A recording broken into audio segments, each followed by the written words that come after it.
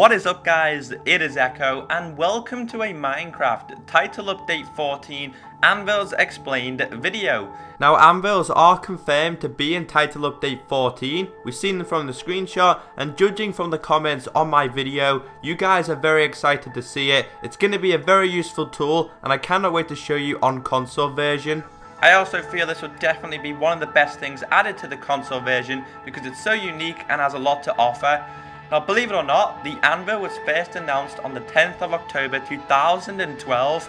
Now, that was for the PC version. We're now going close to 2014, so look at the distance compared to Xbox to PC for it to be introduced. Now, the Anvil, as you can see on screen right now, this is the crafting recipe.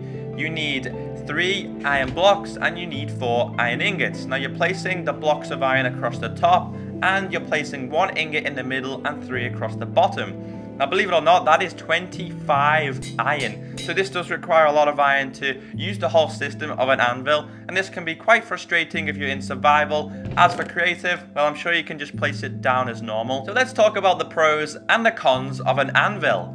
Now, before I explain to you how it's used and how it works, I want to be talking about the gravity system and the falling damage of an anvil.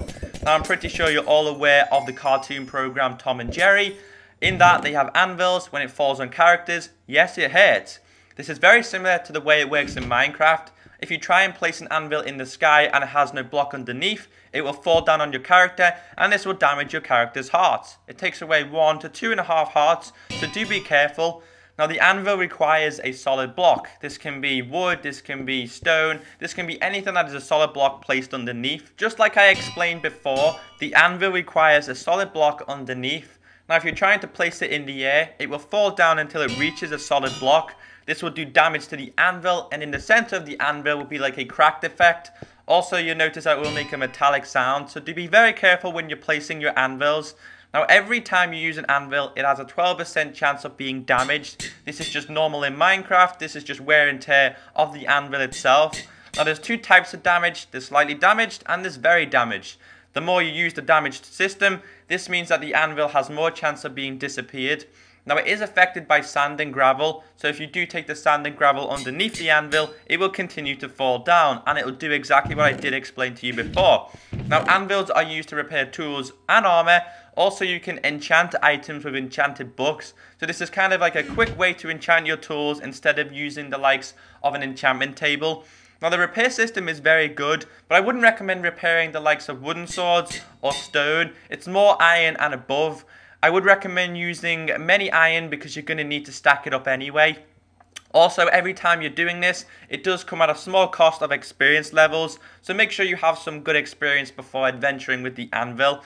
Now, you can rename your items and blocks using the anvil. This can make your tools specific to your character. You can name them whatever you want. It can be something stupid or something realistic. Now, the whole concept of enchanting your items with the books is very, very good because you can take them with you. Whether you take the anvil, the enchanted books, and your tool, it's pretty cool because repairing your tools is something that I feel was definitely good to be introduced into Minecraft. Now, hopefully you did enjoy this little bit of an explanation.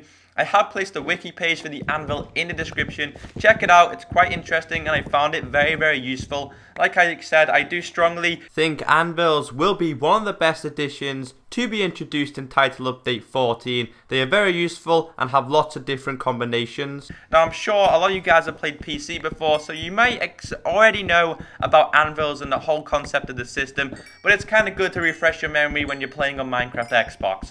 Apart from that, I'm ECKO Soldier. I hope you have enjoyed today's video. Remember to hit that like button and I'll catch you next time. Peace out and have a nice day.